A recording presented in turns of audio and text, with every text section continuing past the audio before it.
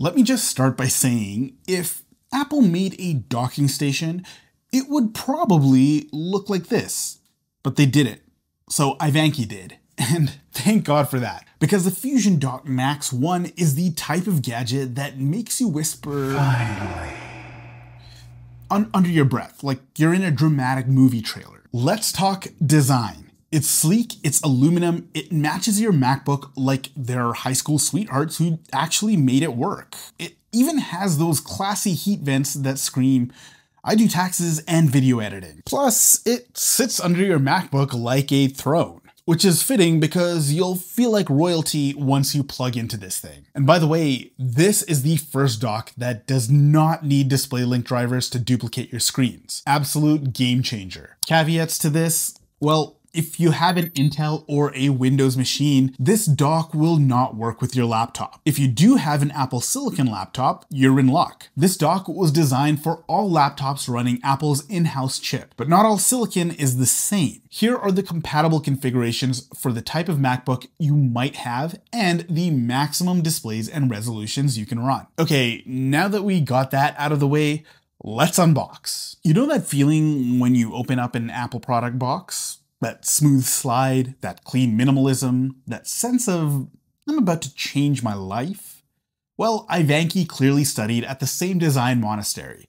The packaging is tight, clean, and premium. No extra fluff. You get the FusionDock Max 1, a gorgeous aluminum slab, a Thunderbolt 4 cable, some rubber pads for the dock to stay in place, a hefty 180-watt power brick, and a quick start guide that actually is quick and surprisingly helpful. The dock itself is solid. It feels like it could survive a mild earthquake or a tech-related tantrum. Matte aluminum body, rounded edges, heat vents, and just the right amount of heft to say, I'm here to work, not slide around on your desk like a hockey puck. I had my previous dock actually sitting below my desk. Covering this kind of beauty is a crime, but I love clean and minimal. The cable is just about long enough to keep the dock situated below my desk.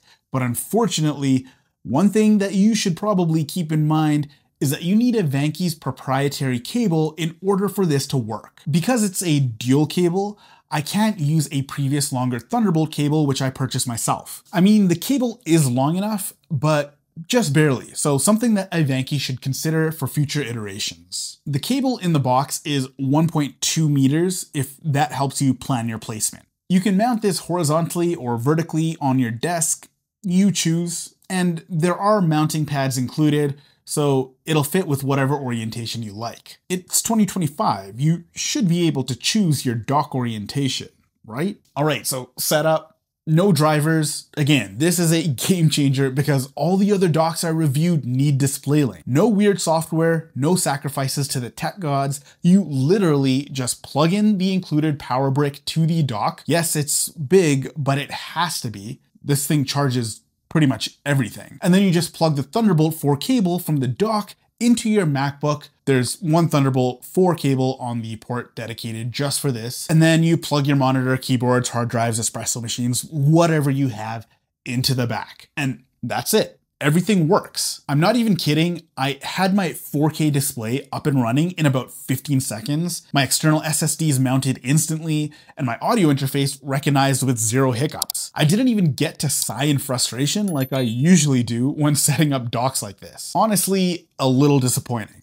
I like the drama. The cable is unique here, and there's a reason for that. It's one cable, but it plugs into 2 of your Thunderbolt ports on your MacBook. And the reason, well, the dock has not 1, but 2 Thunderbolt 4 chips so that it can run all of your displays, power all of your devices, and give you the maximum bandwidth when transferring files, without having to install anything extra. Now, all of the technical specs are listed on their site, which I will link down below, so I'm not gonna bore you with that. All I can really tell you is that having 2 ports going to the dock makes this thing incredibly fast in my real-world usage. This is where iVANKY flexes. The FusionDock Max 1 doesn't mess around.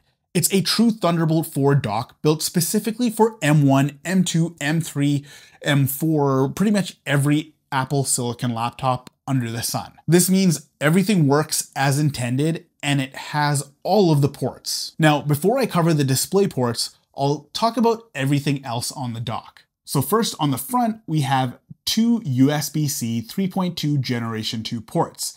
This run at 10 gigabits per second with 30-watt charging. That's perfect for your phone or iPad. We also have two USB-A 10 gigabit per second ports, one SD 4.0 card reader, which has UHS 2 speeds, and of course, one 3.5 millimeter headphone jack. Because yes, some of us still use wired headphones. Now the back is where we have the real muscle. We have a 3.5 millimeter line out port for your speakers, one optical out port if your speakers aren't from 2001, three USB-A 3.2 Gen 2 ports. These are running at 10 gigabits per second, so fast external SSDs are welcome here. One 2.5 gigabit Ethernet port, because wireless is for peasants during Zoom calls. And of course, a DC power input for the 180 watt power supply. Now the fun part, let's talk about those displays.